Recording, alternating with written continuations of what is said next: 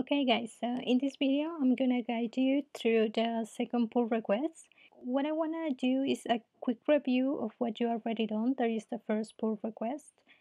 Remember that I was referring this repository from Twindle as the original repo? Well, you can call it that way, or you can also call it Upstream. Upstream is meant from the repository that you clone the information from. What we did yesterday, so you guys already did a fork. So you take all the data, all the info from the Upstream repository to your repository on GitHub, and you also made a pull request. So you push all your changes from your GitHub repo from your account to the Twindle account. And what we're gonna do today is we're gonna clone the repo from GitHub.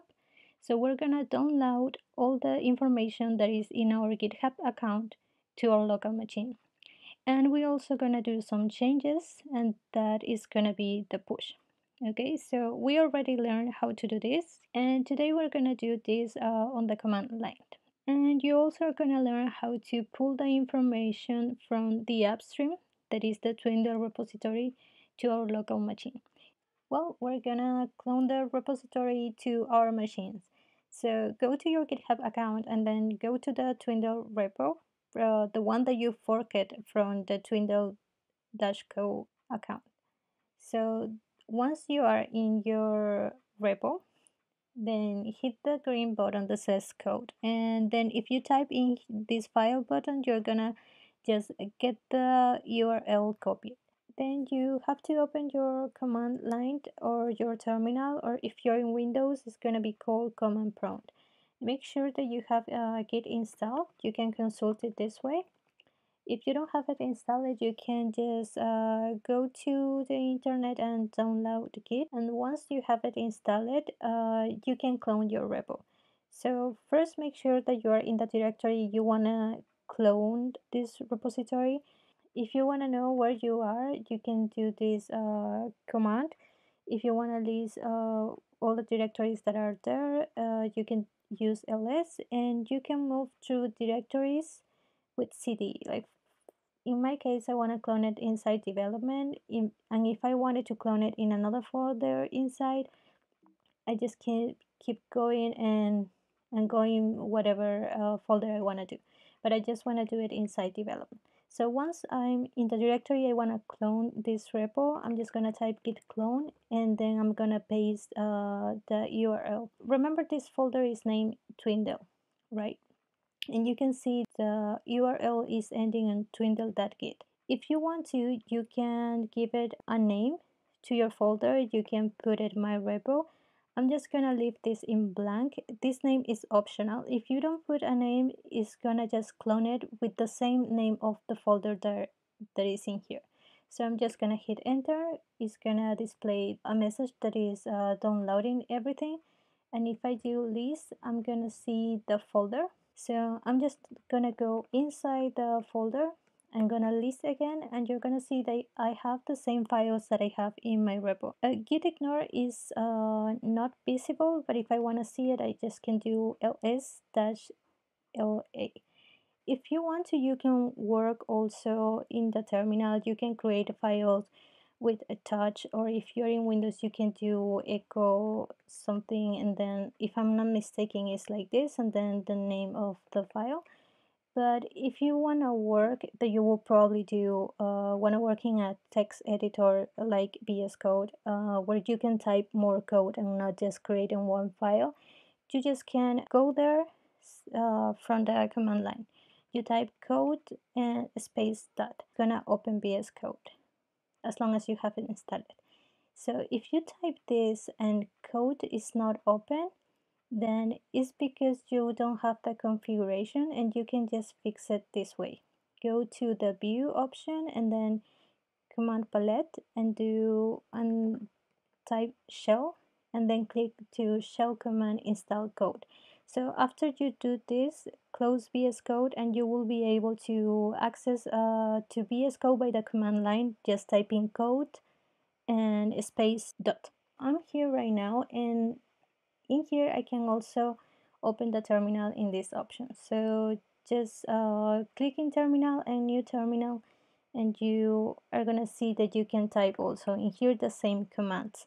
So if you want to, you can create as many windows you want. Like for example, if you want to use one window to only do your git commands and you want to use another one to run your program, it's okay.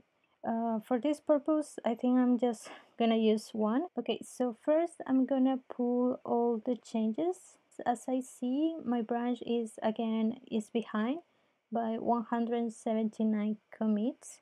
You can see that all my changes are from yesterday and 2 days ago, while the the Twindle repository, the latest modification was 3 hours ago. I'm gonna pull all the changes. We saw how to do it by reverse pull request on GitHub. We're gonna do it by the command line now. The first thing that we have to do is consult if we are attached to any other remote repository with this command. If you type git remote -v, you're gonna see, in my case, I see my user. You're gonna see that you are only linked to this repo. What we're gonna do is we're gonna add with this command git remote add, and we're gonna name it. You can put any name in here. I'm gonna name it Upstream because what I'm gonna do is to add the Twindle-co repository, so I can pull all the information from there. So remember, we already saw what Upstream means. So then we're gonna add the Twindle-co repo name. We're gonna do it this way. You go to the Twindle and we're gonna copy this. We're gonna paste it, and that's it. So we're gonna again consult if we are linked to another remote repository. We see that the origin is our repo because I can see my username, and the upstream is the Twindle-co, right? So it's the same directory, it's the same name of the repo, but the owner is different, right? So now what we want to do is pull the changes from upstream, right? So we're gonna use this command. I know that probably it looks like too much, but I'm gonna leave this command on the description. So we're using this name because we name it upstream. Okay, so it finished, and but as we see here, it says from GitHub Twindle-co, and is all the information went to upstream main. So we use git fetch to download all the changes from the remote repository from the upstream one. So in our case, remember that we are only working in the main branch. So what we're going to do now is to merge. What are we going to merge? We already have all the changes in the main branch from the upstream repository, and we want to merge it to our origin repository.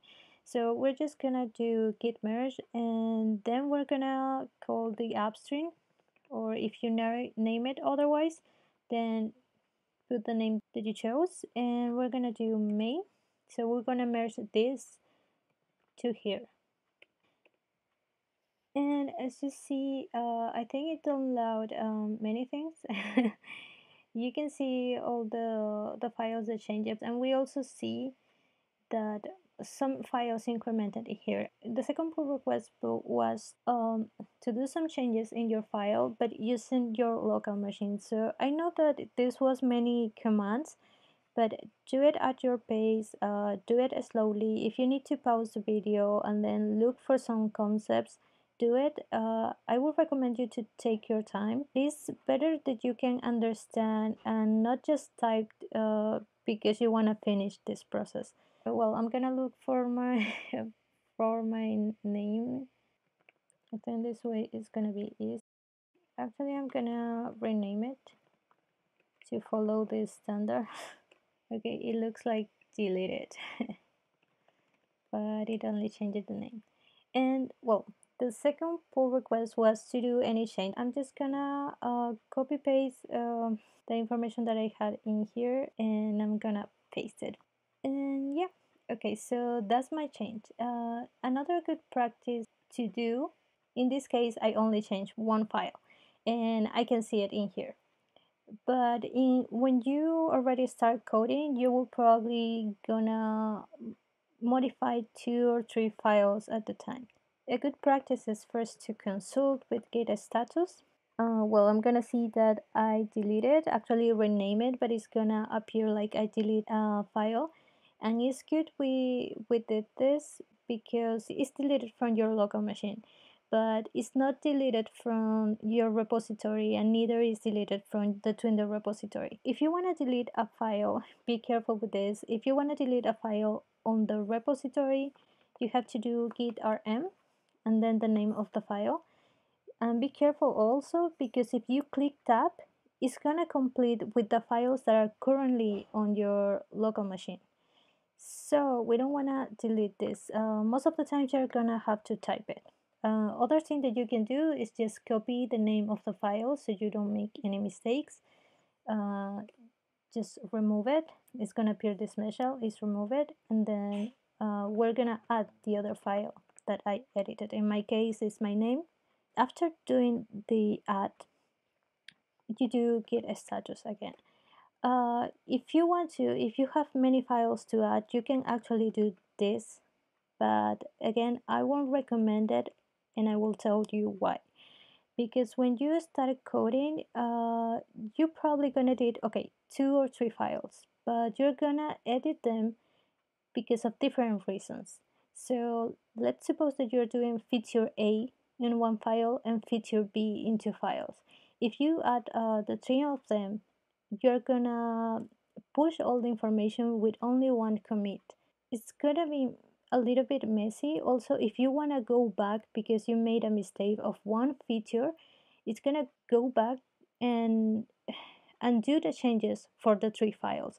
So it's better to separate, maybe not every file, but for changes. You know, if you edited 10 files and 3 are for a feature A, then add these 3 files and commit them, and then add the other rest and commit them. In this case, again, you're gonna only add one file. After adding, you'll have to do git commit -m to do a message with your changes. Okay, so this is my commit message. If I do git a status again, it's not gonna appear in red and it's not gonna appear in green either. It's gonna appear like your branch is ahead by, well, many commits. Why 180? Because if you remember, my branch was already behind by 179. So plus the one commit that I'm doing by adding my file is 180. You know, you do git add and then you do git commit -m and your message here, and then what you have to do is git push. So with push, you are forcing all your files go to your repo. And as you see the message in here, it says to and the URL. I see my user here, and you can see that you are going from main to main. This is the name of the branch. We're not gonna cover that yet. You can do git status again. I only recommended to do git status before adding and after it, just to check. You don't need to do git status every time. But if you're a little bit afraid or if you're getting familiar with it, then you can do it. Okay, so it says your branch is up to date with origin main. Remember last time we saw Upstream, right? Okay, so we go to GitHub again. It says 179. I'm just gonna update. We have our changes. We can see 3 hours ago this file we didn't modify, and this was 2 minutes ago, and this was my commit message. Okay, so we already understand what is Upstream, what is origin, and how to clone the repository to our local machine. We learned the commands to modify a file, to add them, and to push them to our repo. And this step we already know it, that is to make a pull request. Okay, so this is gonna be your second pull request. I'm gonna create pull request. So yeah, probably this video was a little bit longer, but I just want to make sure that you guys understand how everything works. That's it, guys. That's the video for today.